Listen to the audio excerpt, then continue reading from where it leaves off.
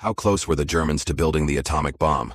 The truth is, much farther than you might think. In 1938, nuclear fission was first discovered in Germany. Brilliant physicists like Werner Heisenberg and Otto Hahn were involved. But Germany's nuclear efforts remained largely academic and scattered.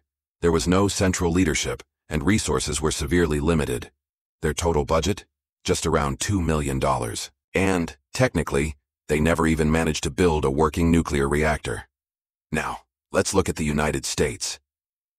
The Manhattan Project was a fully coordinated massive state mobilization. Over 130,000 people worked on it.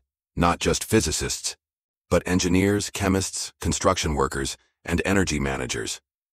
3 major facilities were established. Oak Ridge enriched uranium, Hanford produced plutonium, and Los Alamos designed the bomb.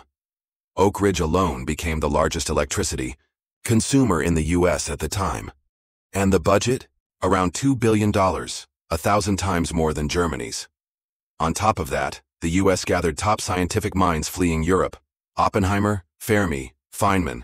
Even Einstein's letter helped spark the initiative. And the result? In 1945, the U.S. successfully tested the world's first atomic bomb. As for Germany, they weren't just far from a bomb. They were far from even building a reactor. But during the war, no one knew how far ahead, or behind, the other side truly was.